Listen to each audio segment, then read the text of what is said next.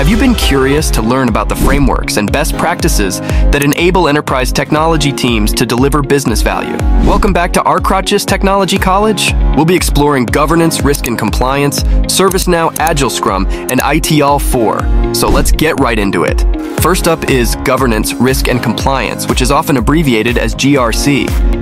Essentially, GRC refers to the integrated management of three critical areas: corporate governance, enterprise risk management, and regulatory compliance activities. By implementing GRC, organizations aim to take a coordinated, high-level approach to overseeing these disciplines. The goal is to enhance transparency, decision-making, and overall performance across the business through consolidated governance, risk, and compliance management. GRC brings people, processes, and technology together to provide an integrated view of risks and how they relate to the various legal, regulatory, and internal policy requirements an organization must adhere to. Governance deals with how a company is directed and controlled. It involves authority, accountability, oversight, leadership, and steering the overall business strategy. Strong governance means having competent people empowered to make major decisions while ensuring clear accountability across the organization. Risk management refers to the process of continuously identifying, analyzing, and responding to risks that could impact key business objectives and initiatives. It allows companies to balance risk versus reward, to maximize opportunities while minimizing threats. Ongoing monitoring and mitigation of risks help achieve strategic goals by reducing uncertainty.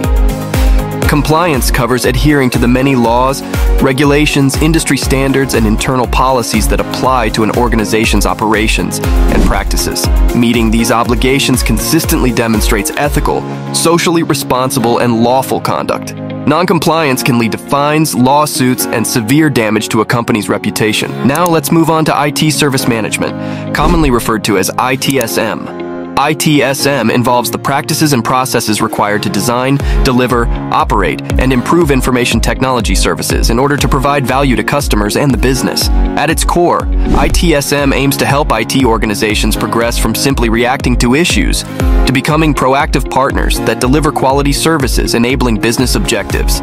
Some of the goals of ITSM include improving IT value, performance, compliance, and transparency, enhancing the end-user experience, rationalizing costs and resources, and better managing complexities and changes.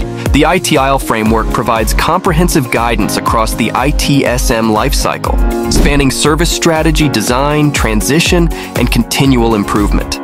ITIL helps govern people, processes, and technology for holistic IT service management across the enterprise. ServiceNow delivers powerful enterprise-scale ITSM capabilities through its cloud platform. ServiceNow's system of action unifies services, workflows, and processes for smarter service delivery. Built-in automation, seamless integration, and support for ITIL best practices optimize operations.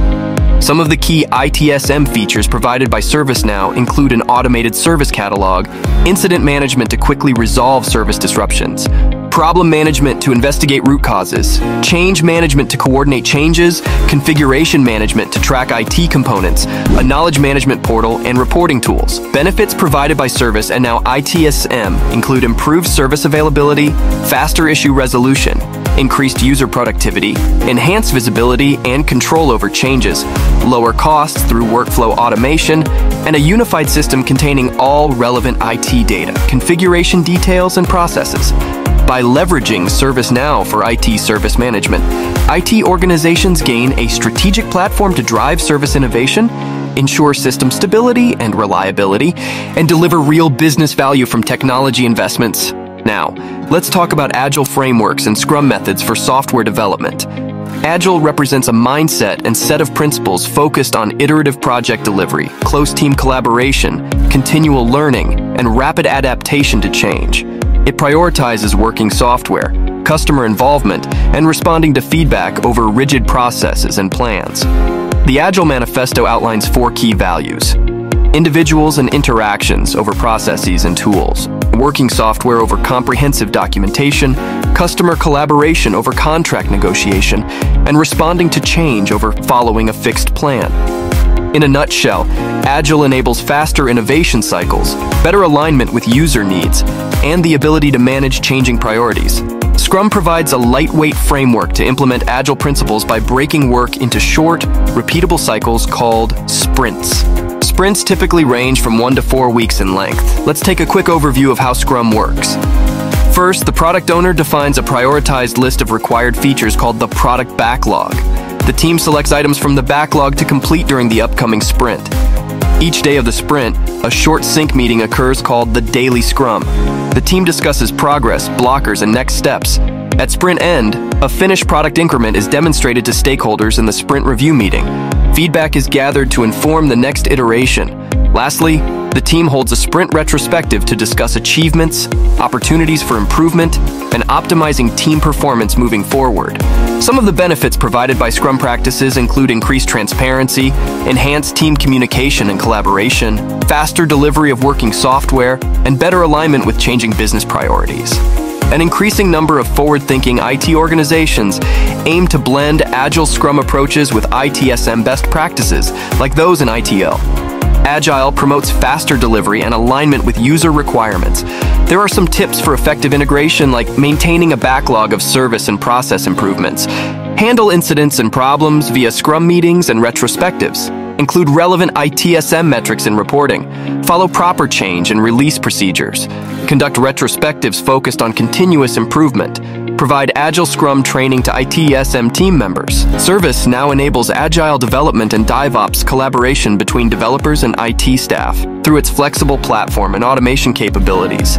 This helps accelerate the delivery of new services while maintaining stability. By taking an Agile approach, IT teams can respond faster to business needs and deliver innovation more rapidly. Now let's look at the ITIL framework, which contains extensive best practices across the IT service lifecycle.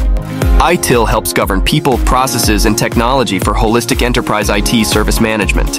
ITIL 4 represents the latest evolution of the ITIL service value system for the modern digital age. When it comes to managing IT services, one of the most renowned frameworks is ITIL, currently in its 4th version. ITIL 4 represents an evolution of best practices for the modern digital age. It focuses on continually improving services through the Plan, Do, Check, Act cycle to create value for customers and the business. The framework is based on 7 guiding principles like focusing on value, collaborating across teams, optimizing and automating processes. ITIL 4 also defines 4 crucial dimensions, including people, information partners, and value streams. It covers 34 critical IT practices from service strategy development to deployment and maintenance. A core concept is the service value chain, a series of interconnected activities that enable value realization. Overall, ITIL 4 provides end-to-end guidance and best practices to holistically manage IT services and maximize business value delivery. It serves as a trusted roadmap for organizations on their IT service management journey in today's dynamic digital world. Which methodology did you find most interesting? Are you using any of these approaches in your own organization? Let me know in the comments. If you enjoyed this video, be sure to hit that like button and subscribe to ARCROTGIS Technology College for more in-depth tutorials. I'll see you in the next video.